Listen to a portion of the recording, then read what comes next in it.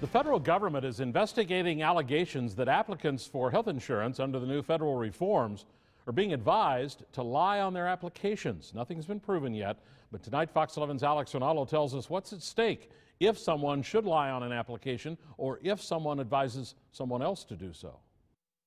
Let's say you're a smoker and you need insurance under the Affordable Care Act. It might seem like a good idea to lie about that to pay less.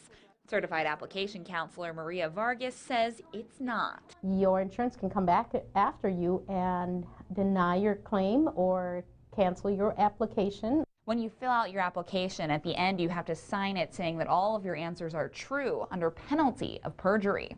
If you're found guilty of perjury, you could face fines and even prison time. If we do know that they're lying, we can opt to terminate the application. Vargas says application counselors who allow lies to go through or advise clients to lie face similar punishments. Definitely will lose that certification with the state and federal. The Federal Centers for Medicare and Medicaid Services have already investigated alleged fraudulent behavior among some certified assisters. The CMS says there is a zero-tolerance policy. By law, certified application counselors cannot even help clients choose a health plan. Only a licensed broker or agent can do that. I'm governed by and accountable for everything I advise a client on.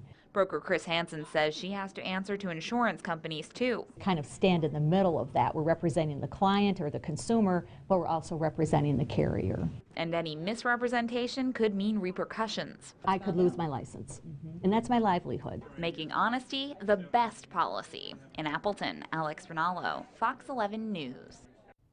Wisconsin's Insurance Commissioner's Office has not yet responded to our questions about whether any such complaints have occurred here in Wisconsin.